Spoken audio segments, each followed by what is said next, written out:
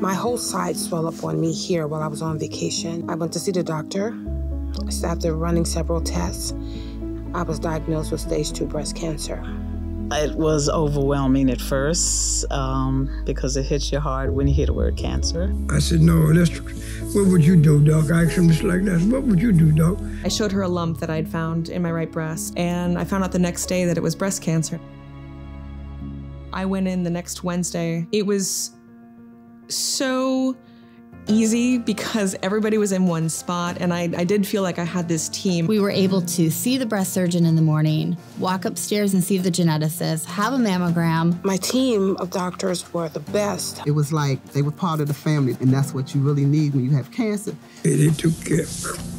I was like, oh, it's next month. She was like, oh no, we're gonna do it in the next few days. We're not gonna wait. So 30 days to the day she told me, on March the 24th, they took it out. Kaiser Permanente will give you the best treatment in order to cure your cancer.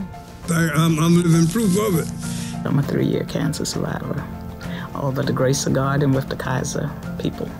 I felt from day one, in the darkest time of my life, I could still laugh, and I could still have joy, and I could still be myself, thanks to Kaiser Permanente.